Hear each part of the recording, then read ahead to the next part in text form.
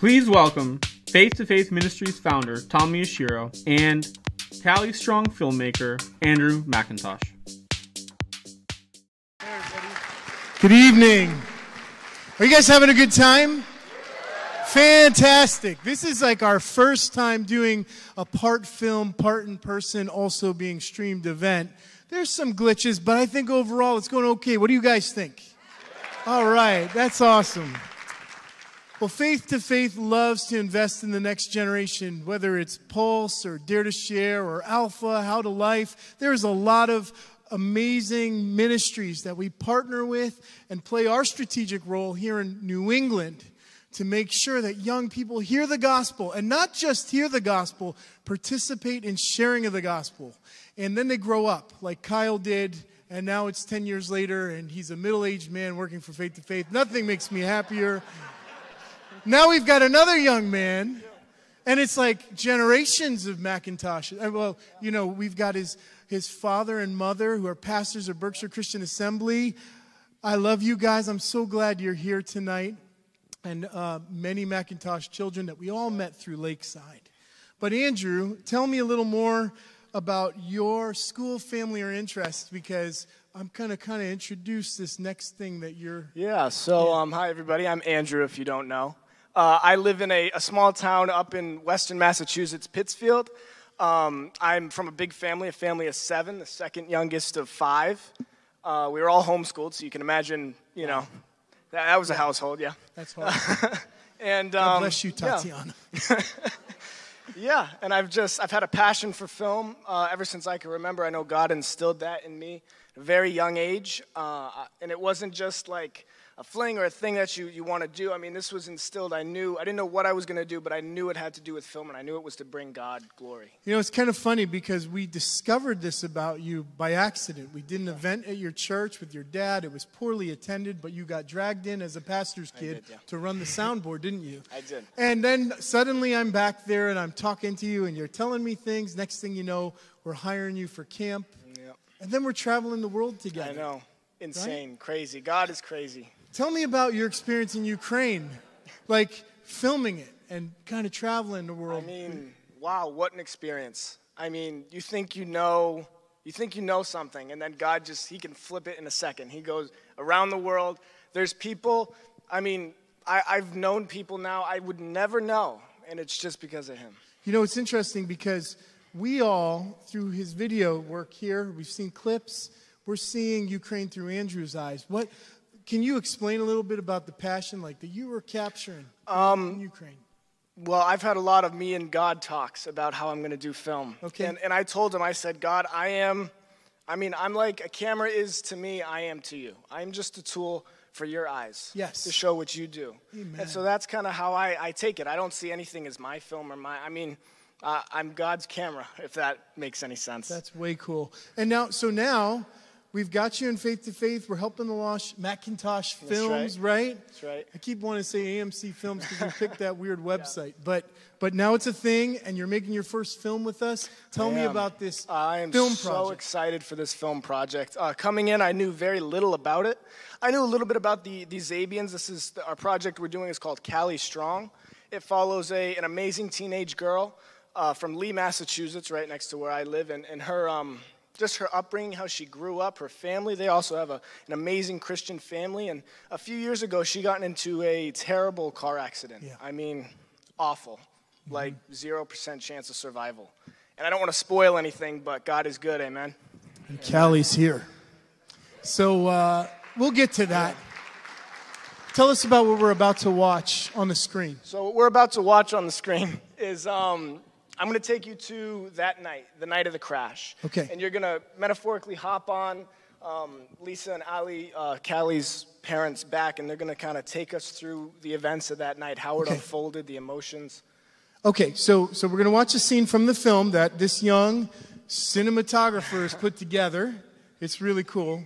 But what's even cooler is what you're going to do with this film. What are we going to do with it when it's done? So we have carefully designed this for churches, not to be released in, online or in theaters, but this is, we split it up for half of it. In the middle is a half segment, about 20 minutes, where someone, if you share it in your church, if you stream it, it's a place where the gospel can be preached, because that's what this film is all about. I love it. So what he's saying, just in case it's not clear, is 2 parts of the film. We're going to watch the part leading up to the gospel presentation. Right. Here's why I love this, Andrew. Yeah. Because people have stopped going to church after coronavirus for various reasons. They're watching church online. I don't want this online. I want people to come back to church. Amen. And yeah. And by using this film, especially this New England story, to invite people back to church, lots of people are following this family. We're so excited to have the Zabian family here with us tonight. Lots of people are following the story. It's human interest. And some people will walk into church for the first time in their life to find out what's happened to this girl, how she's doing. And we're going to meet them right at the door. We're going to shake their hands. We're going to have local pastors, empowered youth pastors, students, anybody really who wants to connect in with this vision and introduce them to Jesus Christ by a local voice, right? Yeah.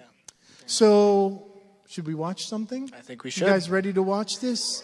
All right, give your attention to the screams. This is Khali Strong Scene.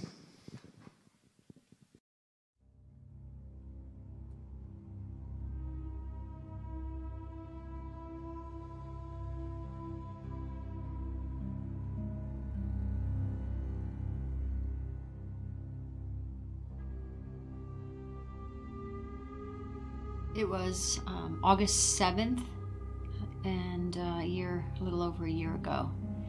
It was Khali's last night of work, and she was going to be going back to college in about 6 days. And she really didn't want to go to work, but she did, because that's Khali. And on her way home, she hit a guardrail. She called Ollie and told him I hit the guardrail, and he said, just call the police and I'll be right there. So he got up out of bed. We were already in bed for the night. He got up and left to go pick her up because she said that the car was pretty banged up in the front. And I didn't really think that much of it. She said she was fine, that she called the police, she was going to call the police. And I knew Ollie was on his way to go get her, so I was kind of relaxed about it. I wasn't really thinking that much about it. I had no idea the situation of the car, other than she couldn't drive it. I asked her if she can drive. She said no. But all I cared about, she was fine. And come to find out, the car was horizontal in a 2-lane highway. I got a call from Ollie about 20 minutes later. He arrived on the scene. Unbeknownst to me, and I can't remember if she told me, but there was a nice family.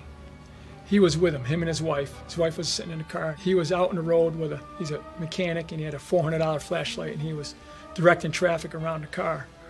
And everything was great. Cars are just slowing down, going around nicely.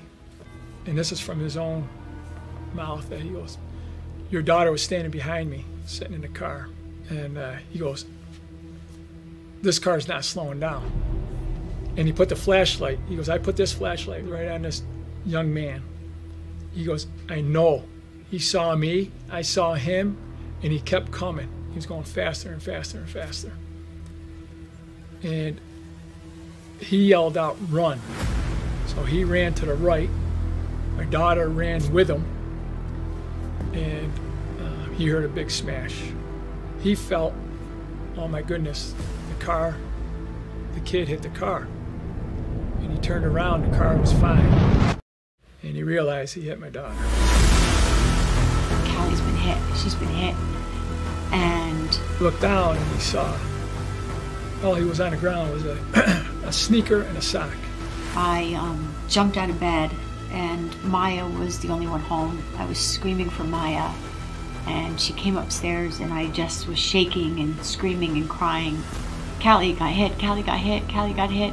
Car hit her on the left side as she was running to the right. I saw the car when I finally got down there. The car had a big V in the front. It looked like it hit a telephone pole. Ran down to my neighbor's house, Scott and Dale, and very disheveled, just panicking. And I asked them if they could drive us to the hospital that Khali had been hit.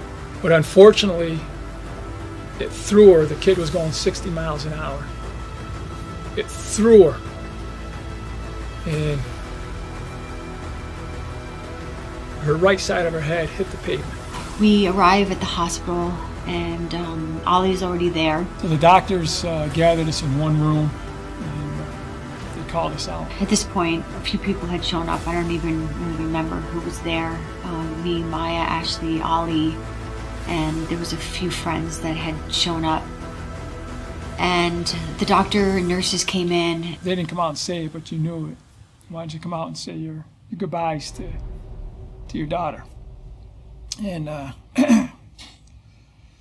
so when we went into the emergency room, and she was laying with her eyes rolled back in her head, covered in blood. It was just like something out of the movies. She had blood out of her nose, out of her ears, out of her head, and it just didn't look good. It was the worst sight I could ever imagine. It's just,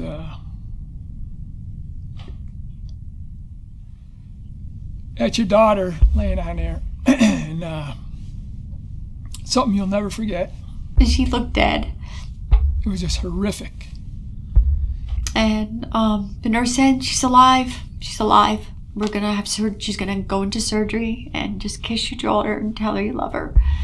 Just grabbed the gurney and said, let's go, stop wasting time, and wheeled her into surgery. And they brought us to a waiting area, and friends started to show up, and our neighbors were there, and Pastor Jim and Martha came, and other friends came. And I remember Ollie just sat with his head in his hands, and he was just praying.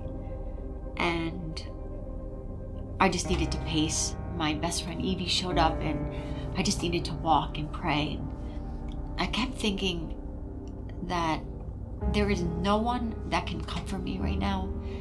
Like, Ollie can't comfort me, my friends can't comfort me, and the only person or the only thing that can comfort me is Jesus. That's it. Like, there is nothing of this earth that can give me any comfort. Like, I couldn't be there for Ollie, he couldn't be there for me, my friends didn't, they just couldn't do it. And it was the first time I thought I had surrendered to God other times in my life, but this was the first time in my life that I had no choice but to completely surrender. I had zero strength of my own, and I just had to collapse into his arms. And he sustained me. He gave me the strength. I didn't have a choice. I knew if there was any hope, it was going to take the Lord to heal her.